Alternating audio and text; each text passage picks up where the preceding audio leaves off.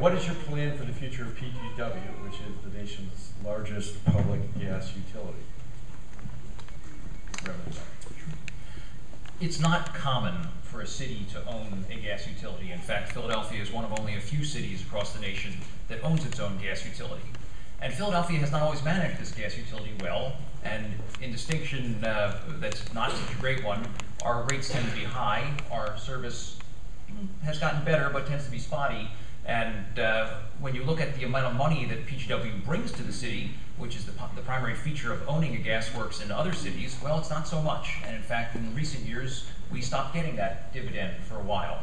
So definitely we should take a look at, does it make sense to turn this thing into an asset that can truly generate quality service, lower rates, and a dividend for the city, or is it impossible to do that?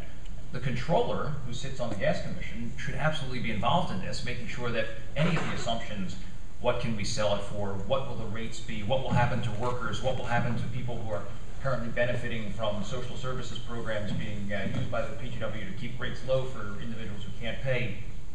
Make sure we audit every single assumption before we move forward. But absolutely, when you look across the country, it is not common to own a gas works, and the places that do own gas works use it to generate economic development and dividends for the city. If we can do that for the city, that would be nice. If we can't do that, we should absolutely consider a sale. Okay, so it would be safe to say that your view is not settled then. Okay. Let's see the numbers.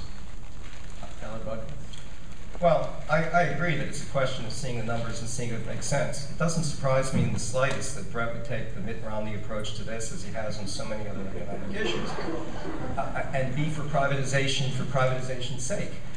Consider this one thing. The Gasworks is at about minus $1.5 billion. The best that has been indicated that we can get out of the sale is about $300 million. And people have piously said we could put this in the pension fund. But you know what the reality of Philadelphia government is? If we got $300 million this year, you know where it would go? It would go into reducing the tax rate because of the ABI shock. And that money would be squandered, as opposed to the $18 million a year that we get in rent. Secondly, we are sitting on a gold mine right now in terms of international demand for liquefied natural gas. We're near the Marcellus Shale. We've got facilities. We're on the port.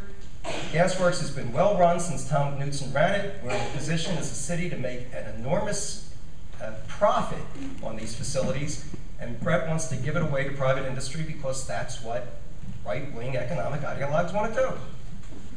And I get a chance to say something. Alan, 10 seconds. Yeah. thank you. For a personal attack, Philadelphia is an outlier, and when we say we should change things, the response is, you're a Republican, you're a Mitt Romney. Philadelphia needs so much change. Okay, Brett, I'm going to cut this off and go to the actual Republican. I think I've earned this one.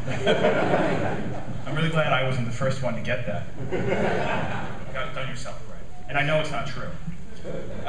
Look, any recommendation that you would take proceeds from ABI and or from a potential sale of PGW and send it to ABI is patently absurd.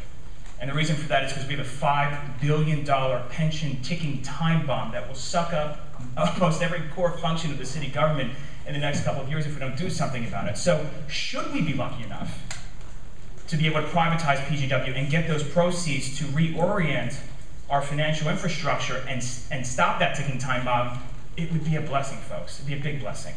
But look, that said, it's all about getting back to the core municipal functions of government. Philadelphia's problem is that it tries to do so many things that it can't. And if you can't do it well, let's find folks who can. And this is a perfect example. Now, look, I don't have all the details because I don't sit in Alan's office and do this all day long every day. But I certainly wish I had more details, and I think you all do too, and I think that's really the point. But, you know, the idea that any potential valid sale that could raise close to $1 billion for the city of PGW, if it all adds up and the workers are protected and the service is right and we have our social safety net in place and all those things align, and look, that star's aligning, I get it. But if we could do that, who would say no?